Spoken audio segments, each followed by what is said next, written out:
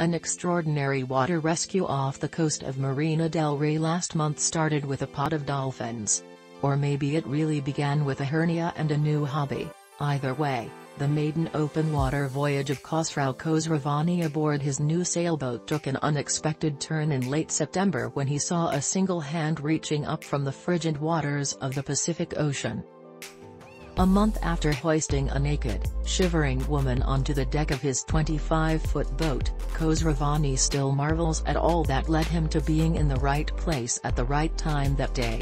"I'm questioning how everything aligned," the 59-year-old said. "I came from Iran 43 years ago. I don't practice religion. But so many things went right for this lady.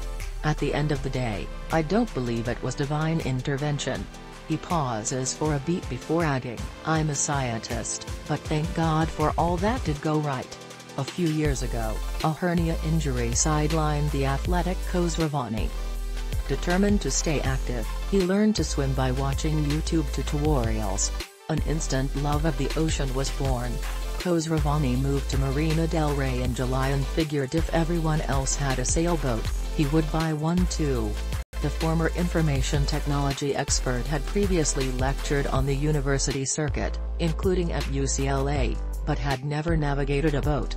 To prepare, he took courses with the American Sailing Association, and the required online classes to get his California boater's license. He studied the basics, including how to sail near the craggy coasts. And he learned how to pull someone out of the water if they went overboard. On the morning of September 26, Khosravani set sail from Marina del Rey for Paradise Cove near Malibu. It was his first time taking the boat into open waters, and he gave his 3 passengers a crash course in the event of an emergency.